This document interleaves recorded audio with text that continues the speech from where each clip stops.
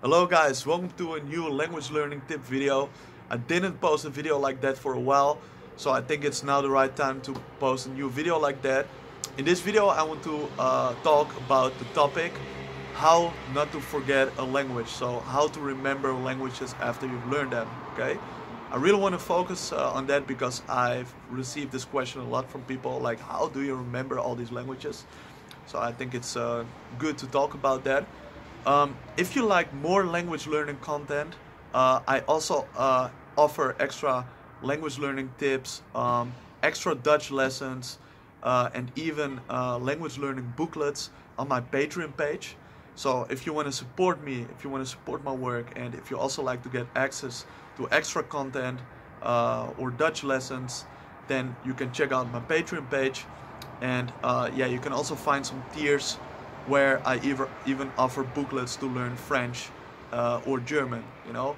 So you can find the link to my Patreon page below this video in the description. And thanks in advance for the great support. And I can use this support yeah, to improve my work, you know. Yeah, so let's focus on the language learning tip which I want to give.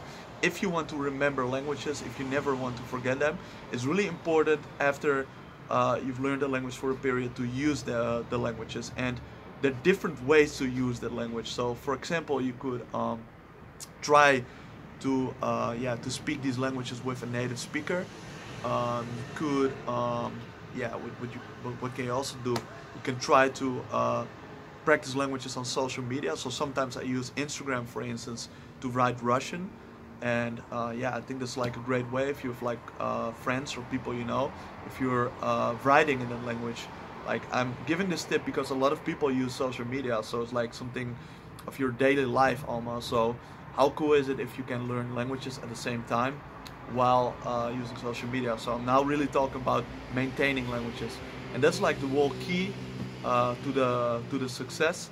That's if you find a way to feel very relaxed, you know. So if you're learning a language very intensively at the beginning, for example, for 3 months, whatever method you use, you know, that's up to you. But I mean, after these 3 months, if you then want to maintain it, I think it's good to find passive ways. So listening to music, watching movies in other languages, writing in different languages, you know. Yeah, what else?